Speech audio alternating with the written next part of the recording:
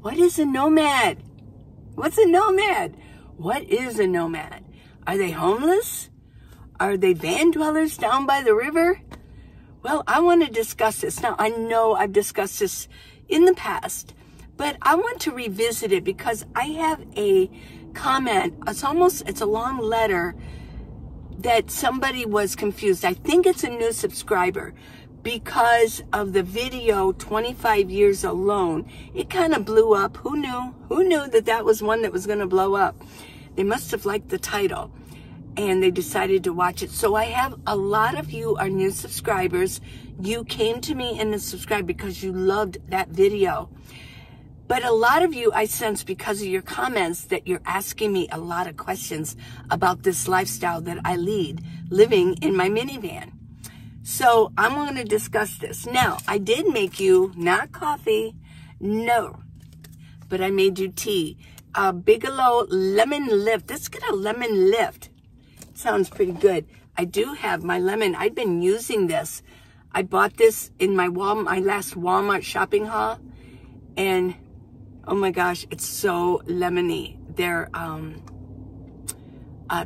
wax, scented wax.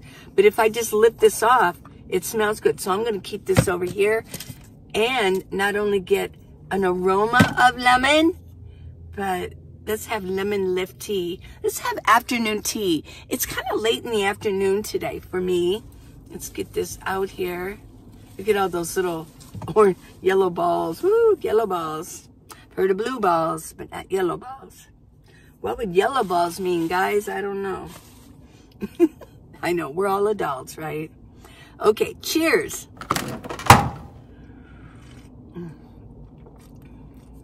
This is really good. Do you like it? Well, I've discussed this nomad business before. Well, it's funny too, because some of, a lot of it's coming from the guys who watched that 25 years alone video. I keep getting new comments. It's just people are still watching it. And one of them just said, that is so sad. Where's the American dream? You've been alone and you were forced into living in a van. No. No, I wasn't. Me personally, I was not forced into living in a minivan. I researched this lifestyle extensively for like 3 years prior to leaving my bricks and sticks home. But I knew this is what I wanted to do. This is what I wanted to do. And when the occasion presented itself, I thought, this is it. I'm going to now, I was a renter and I just put in my notice. I was out of my home within a month. And I've told this story many times. I'll be brief on it because I know my faithful subscribers, you're all faithful. But some of you have been following me from the very beginning, 3 years ago. So, and it's been almost 3 years exactly since I have had my YouTube channel going. So you can go down deep into my videos. I've got almost 600 of them, and you can see almost a change in my appearance in 3 years. Personally, I think I keep looking younger. I do. It's kind of funny. I don't know how that's happening, but yeah, let me bring this camera down just a little bit. I like to keep it real, everybody. I know I seem fidgety. Okay, well, let me just set this up too. I want to share this with you. Yesterday, Paul and I, we shared a hotel room. We got a hotel room. I wanted to wash off quartzite. I wanted to get my hair washed and just relax. And I did some work on my laptop, which I don't always get a chance to do. And oh, no hanky-panky, I promise. We just shared a room. And I took like 3 baths. It was delicious. And I got a shower, and Paul got a shower. We got him all trimmed up. But now he has a cold right now, so we all can maybe give him some well wishes in comments. Paul, it just cropped up. He has a cold. And yeah, Yeah, I won't say poor Paul because he's not poor. Well, we're going to pray for him. Yeah, say a prayer for Paul that he gets over this cold very quickly. Usually I'm the one that gets sick when I get back from courtside. So we stayed in a hotel room. It was a lot of fun. And it's cold outside. That's why I'm recording in my studio again. I know you like to see other things, but you know, I always mention a lot of YouTubers, they, all kinds of YouTube channels, all kinds of subjects and genres. Yeah.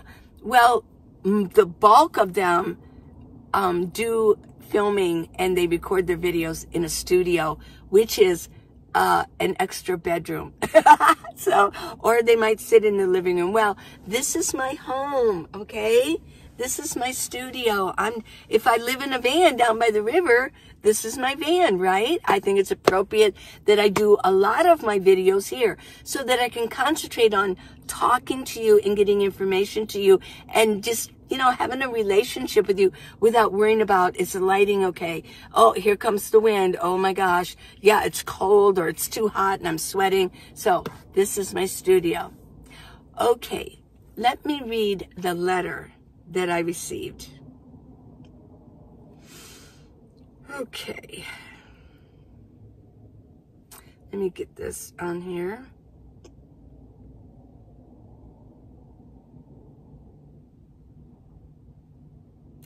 This one was, I got some good ones today. Here's one.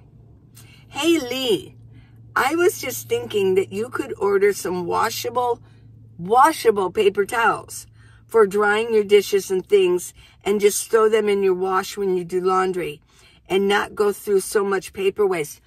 I don't go through paper waste. Oh my gosh. I would think that when you live in a house, there's where your paper waste is. And I know, I've seen my kids, their garbage, they dump a whole big thing of garbage every day. The van life is very sustainable. I use just a little bit of paper towels. I don't do a lot of cooking, but you do in a house, but you have a sink. So I don't waste a lot of paper. Oh my gosh. That's a falsity. And there's no way that you can know that. I mean, you don't know, but, you see me using a lot of paper towels because I'm cleaning dishes. But let me just tell you, I don't cook a lot. I do my produce. I cut apples. I eat very, very simple. Cucumbers, apples, avocados. Sometimes I make a salad, but there are times where I just slice an apple and a cucumber and I dip it in ranch dressing. Yeah. And then I take a paper towel and I wipe out the dish from the ranch dressing.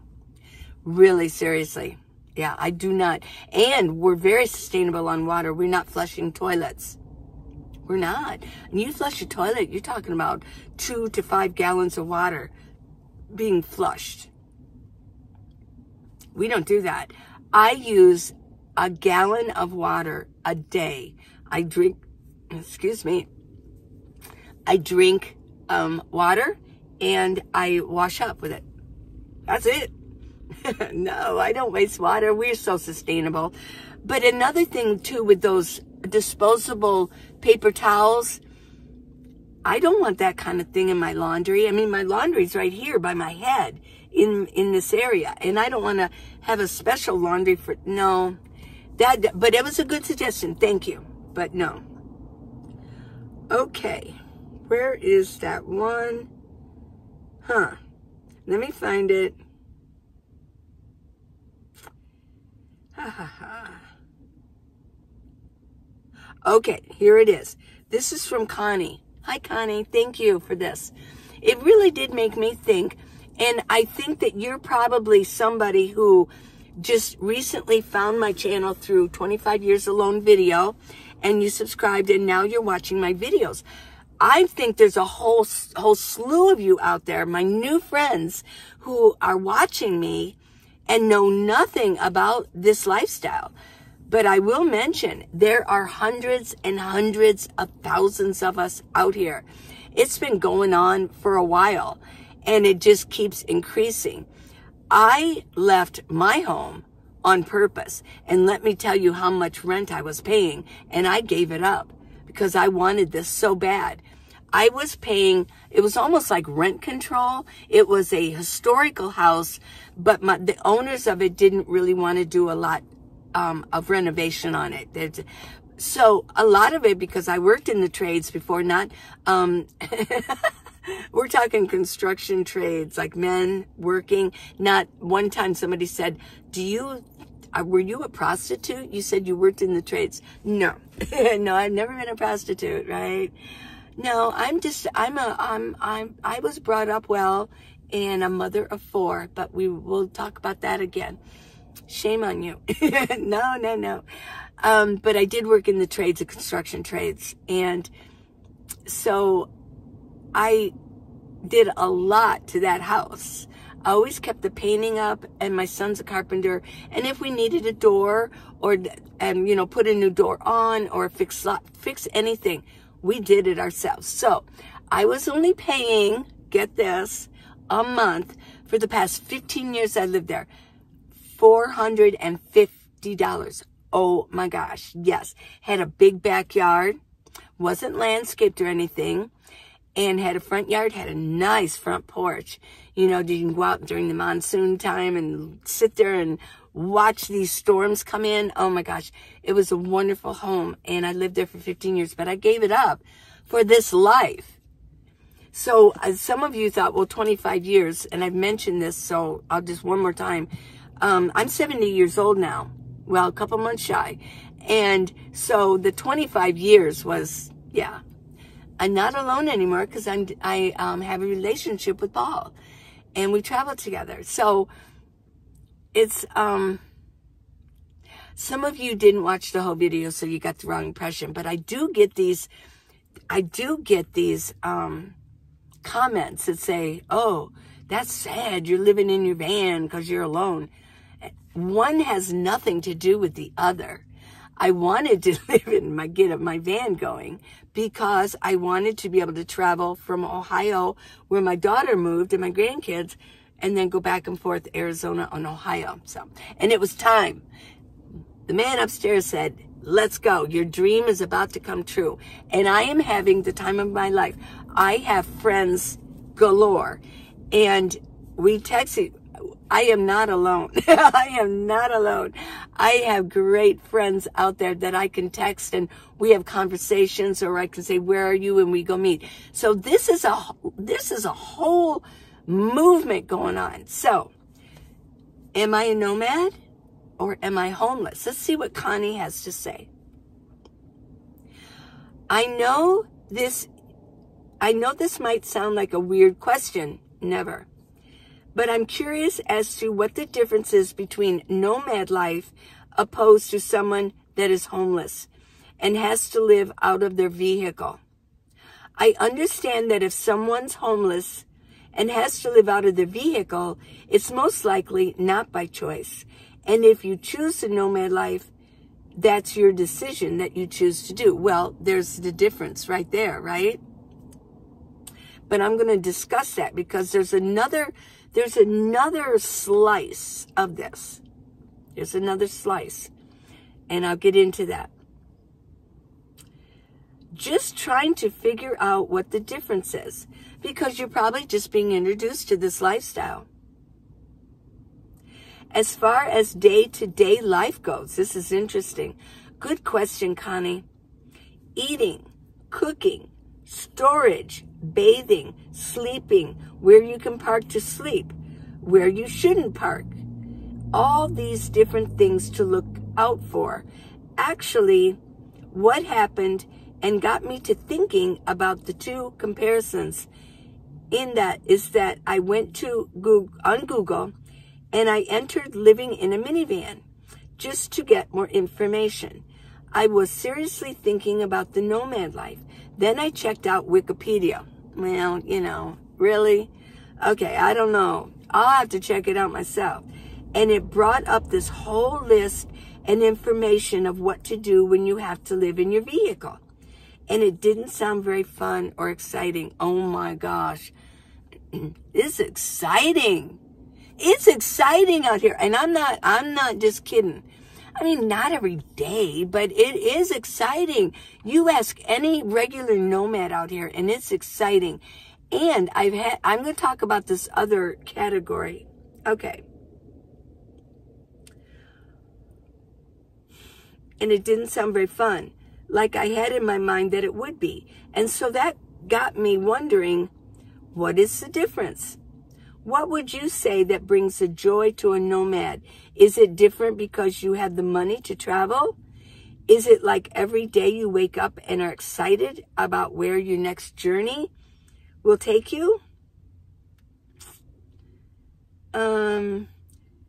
Or do you ever think I'm actually living in my vehicle and get bummed out about it?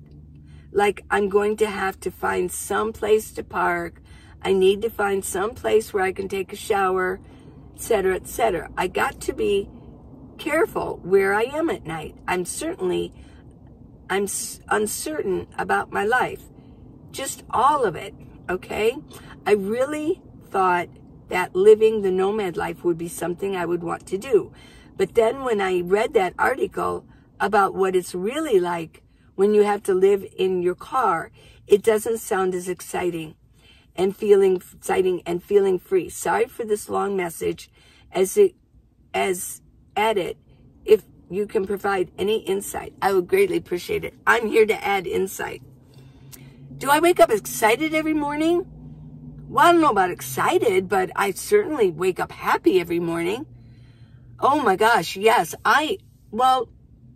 Yeah, I kind of do. As far as parking at night, if you ask any nomad, a regular nomad, who planned this out, like you said, maybe the difference is the nomad planned it out, but the homeless didn't, and they're really not prepared for all of this. That is a big difference. That's one of the main differences. Yes. Well, along with that goes money. Money. You need money to have fun in this lifestyle. But you can also live in your van, in your vehicle, and work. Let me tell you a story that when this was way before I even saw anything on YouTube about this. There was an article in Tucson. Of course, U of A is here. So this is a big college town. U of A is a major college in the United States. It's my alma mater. I had my degree here in the University of Arizona. Go Wildcats, yeah. So the article was there was a male student. What he did was he bought a van, like a work van. And he bought himself a parking spot at the U of A. They can run expensive per semester. Well, he did that. Instead of buying rent, he bought himself a parking spot. And he stayed there all the time. He lived in his van. He was very stealthy. He didn't let anybody know till after he graduated. This guy graduated without any student debt. He stayed in his van and he studied. He ate in his van. He didn't party. And he graduated. And then he told the world what he did. That's the first I thought, that's brilliant. Utterly brilliant. Now, we know Chris Farley in Saturday Night Live, living in a van down by the river. Well, let me tell you what's going on with living in a van down by the river now. That's prime real estate for nomads. They're trying to get to be down by the river because they like the water. There are so many of us. It's crazy how many of us are out there. I have a Facebook group. It's called Minivan Leads This Nomad Life. And a lot of bricks and sticks people, they live in houses. They love this lifestyle, but there are so many of us that just, we live in our vehicles. We have vans. We have ProMaster high tops. Have you probably seen Paul's ProMaster? It's like one of those vehicles that they're the shape of like the Amazon delivery, package thing. Only they're white. And everything I own is in my van. do you know how fun that is? I'm looking out my window right now. What do I see? What do we see here? Let's see. What do we see? Well, I'm under a solar panel at a park, and I see that out here. But, I mean, it ain't that exciting of a view. But what I'm liking out here is I can see a street. It's very quiet here. I know Tucson. I'm in Tucson. I know it very well. Lived here 40 years. But I see palm trees, and I see trees, and desert plants. I look out my window here and I see Paul's ProMaster, white ProMaster vehicle. I'm very happy, but if I get tired of this, or I don't like the view, or it's noisy, or I just want to do something different, I want to go somewhere, I get to literally hop in the front seat, my driver's seat, and I get to drive where I want to go. And everything I own goes with me. I don't have to like, oh, I'm going to go somewhere and then I got to get back home. I'm always home. You could probably only understand it if you live it, but it's pretty darn cool. Is every day peaches and cream? I mean, kind of. I mean, doesn't it sound like utopia? It's not utopia. I've gotten sick in my van before, yeah. And that's not fun, but you know, I dealt with it just like anybody would living in a house. Am I comfortable sleeping? I sleep actually better. I kept, last night at the hotel, I kept waking up. I just did. And of course, I'm sleeping next to Paul, which I'd never do unless we share a hotel room. And that's weird, you know, to have somebody, if he moves, then we all move, you know, so yeah. It can be different. So, but I love sleeping in my home. I know it's hard to explain, but yeah, living down by the river, sure. People want that river. They want that water. But we have friends. There's a whole community out here. Well, now let's go to the other aspect of this, right? The homeless. It's just some comparison. There are a lot of homeless people out here that have been forced out of their homes. They have no money, but they had a vehicle, so they had to throw everything in it and live in it. I've seen some really messy vehicles. They just threw everything in it. I don't even know how. Yeah, it's a mess. It almost looks like a rat's nest. I've seen them.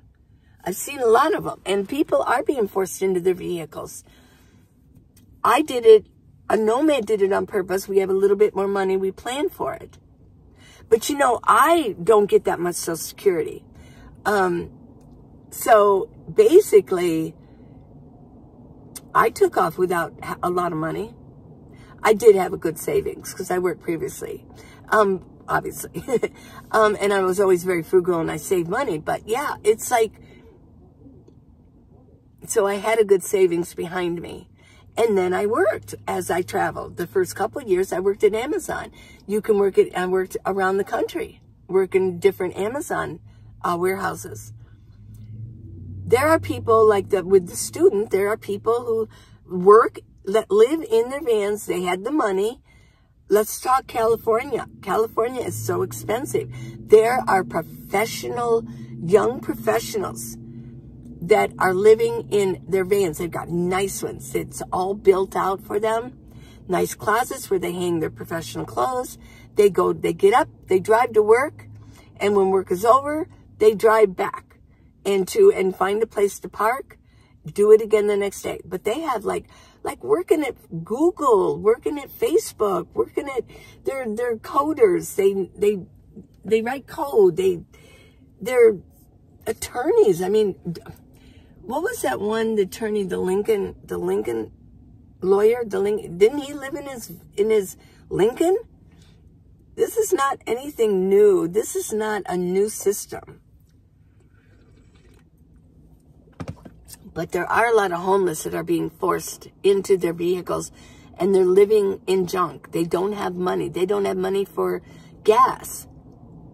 What else they got to do is go get a job. I mean, really, seriously, they have to go get a job unless they don't have the proper papers. A lot of homeless people don't have any documentation. They don't have their birth certificates.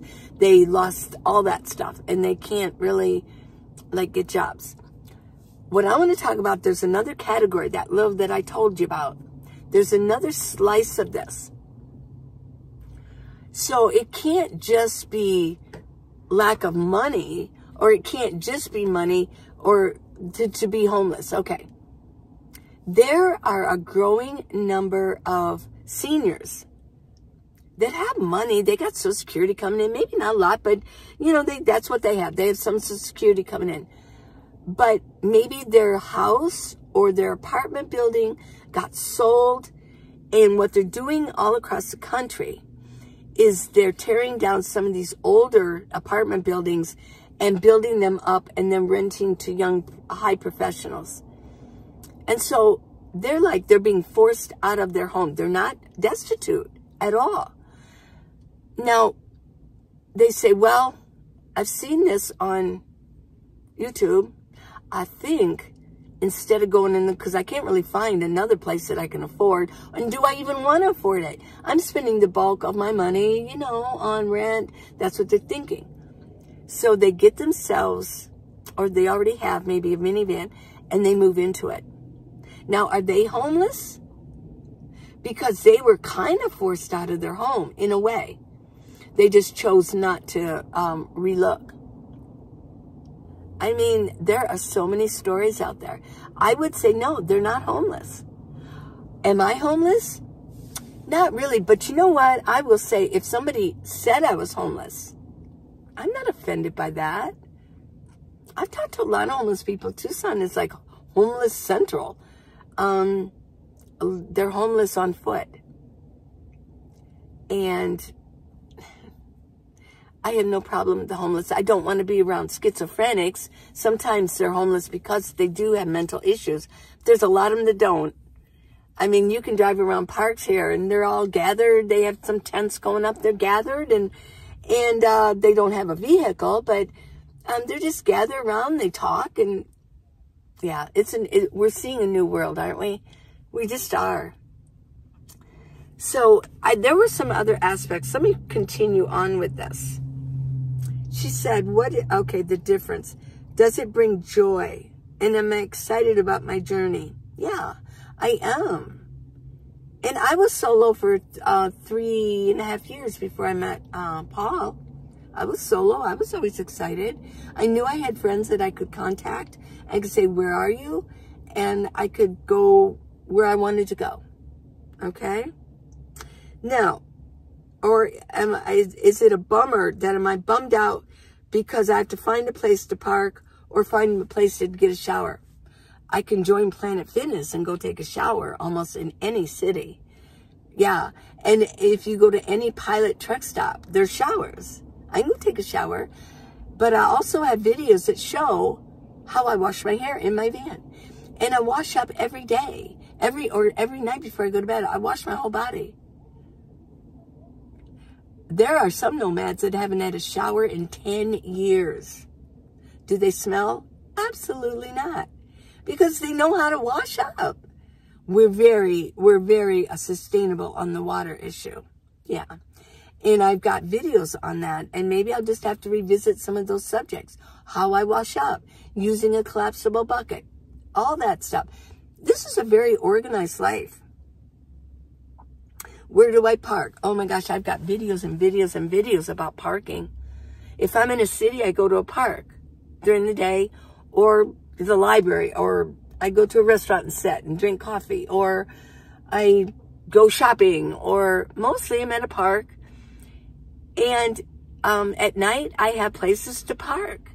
There's all kinds of places to park. I just did a video recently on finding I was showing people how to find a place to park in residential areas, what to look for. Yeah, it's not against the law to park on the street. No, we're not, you know, we're taxpayers too. Every time we buy gasoline, we're paying for the roads. You know, I mean, I don't own the road and neither do homeowners. I mean, unless there's a sign, you can park on the street. And I'm just going to say that, and some people say no. But are we squatting? No, we're not squatting. We're just there for the night. We're quiet, and we come late and we leave early. You know, Don't worry about it, okay? And then be careful at night, okay? I mean, that's a given, but I find there's a lot more windows and doors to break into in a home than there are in my vehicle. And if there's something going down, I can hop in my seat and take off. So, yeah, I probably was more nervous living in my house. I was alone living in a house in Tucson. So, yeah, let's see what else. You said that because you read that Wikipedia, that you wouldn't want to do this lifestyle. It's not for everybody. It's not. But most of us are having the time of our life. But the homeless who were forced out and had to go live in their vehicle because they didn't have enough money or they couldn't find something to rent afterwards, and they just don't have the extra money to make it a good organized system. Yeah, I do feel bad for them because I see, well, Paul and I see them everywhere. And I know a lot of nomads do when they're in the city. Yeah. I see them at the parks. And sometimes I've gasped because they don't even have window coverings. I mean, I have window coverings. One of you asked me to show you how I got these curtains and how I roll them up. I will do that in an upcoming video. But, well, I hope this answers your question. I think there's two things that separate the homeless with the van dweller. Living in a van down by the river, a nomad, somebody who's whatever you want to call us. We're not hobos. That's a whole nother thing. We're not gypsies. I'm not a gypsy. That's not me. Because a lot of times they say on the journey, a lot of times I'm in a city for months at a time. I mean, I just am. And I go when I want to go. I might go visit another town around, but I don't always drive. As you who have followed me a long time, you know that. I'm about to take a trip now for a little while. And then in the summer, I certainly will get out of the southwest area because it's going to be like 110 degrees. But I don't normally just travel all over the place. I really don't like it. I'm getting kind of tired of driving all the time. Well, that would be one thing that, yeah. I don't want to travel all the time. Just sitting in my seat, my back, my rear, and then my legs. This position, I don't do so well with. But, so the two differences between homeless and nomads are money, and did they plan it out properly? Do they have all the things that they need? Like a power bank. I have power stations. I have solar. I have all the gadgets I need, and I thought this out. I have my stove, things like that. So I think that would be the difference. Well, I think that answered your question, Connie. It's a fun life.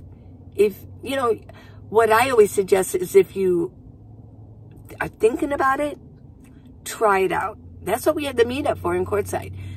Try it out. Come to the meetup, meet some people, and get some ideas and see if you like traveling like that.